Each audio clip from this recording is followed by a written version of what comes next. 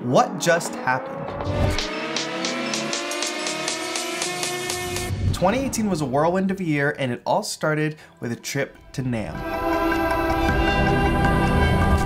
This stuff is literally amazing. From the Roland booth to the Boss booth. This was my very first trip to California, and it was exciting not only because I got my hands on the latest, hottest gear,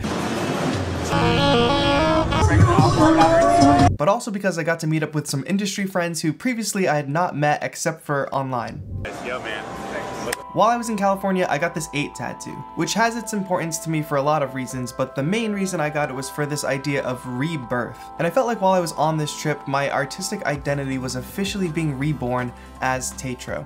After the trip, the gear just kept coming in, and I got my hands on the Akai MPC Live and the Machina Micro Mark III.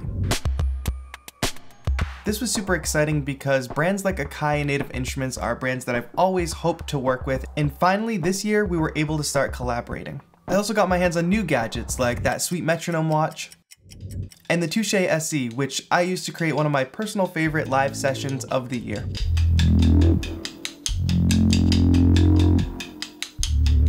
I put out a single called Strange Heart,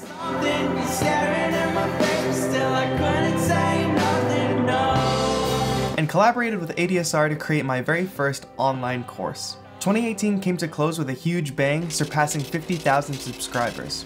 And also with one more trip back to California, this time for Ableton Loop. I got to meet up with some friends that I hadn't seen since earlier this year, In the building. and then also got to make new friends, like Sarah Brown, the producer-songwriter who I collaborated with in the sample challenge at Loop. Andrew Wong selected our track and presented it at the conference, and it gained us a ton of attention. Now, putting in all this work over the past year and then having it all culminate at Loop opened a lot of doors. Doors that I hope to take you through in 2019. This has been TAETRO, your electronic music mentor. Thank you for a great year.